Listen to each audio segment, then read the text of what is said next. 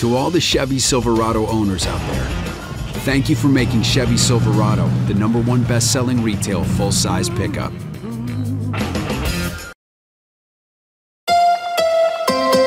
From the Tennessee Valley Weather Channel, this is your weather today.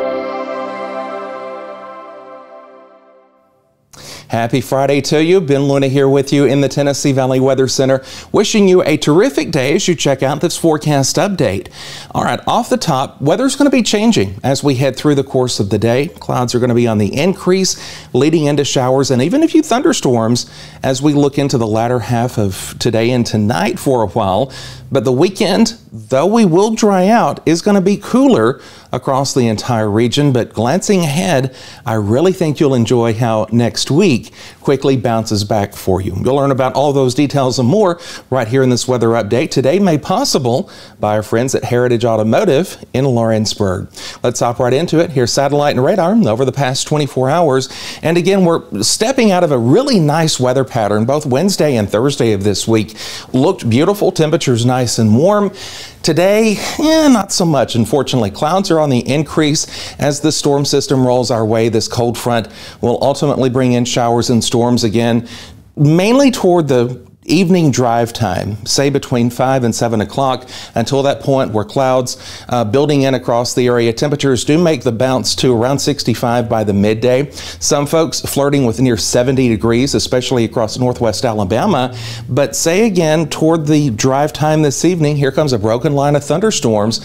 Some local decent downpours will be likely, some thunder and lightning, but we are not looking for a severe weather threat from this storm system as it skirts its way across the area. In fact, for the most part, at least in our viewing area, this is out of here and gone really before midnight tomorrow morning. Now, some folks east of I-65 and south of the Tennessee River might see a leftover shower or two into early Saturday, but really tomorrow will be spent clearing out. Our skies will gradually clear as we head through the course of Saturday. Sunday also looking not half bad either, but temperatures cooler though thanks to the cold front that has skirted on by the area. You'll see those clouds again filtering in across the area during the run of the weekend, but you will need a good jacket because it's a good reminder, still wintertime and it's still February in the Tennessee Valley. Even though today definitely doesn't feel like it, and next week won't feel like it either. More on that in a second. Here's your Parks Lumber Day Builder forecast. Temperatures bumping well into the mid-60s for many of you this afternoon. Again, there are a few folks in North Alabama that might get a little bit closer to 70 before it's over with today. And then note showers and storms rolling in here into the mid-evening hours across the area. They're going to be fast moving and then out of here and gone really, I think, before midnight. Here's a look at the next 7 days fresh from the Tennessee Valley Weather Center. And again, keep a heads up on that weekend temperature.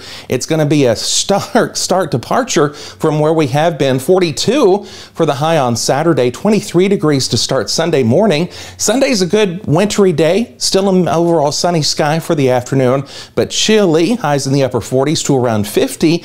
Monday, here comes the big bounce back. Near 60 degrees for Monday, for sure in the low 60s Tuesday. And then on into Wednesday, the mid-60s, and then our next rainmaker here in the form of a few thunder showers on Thursday.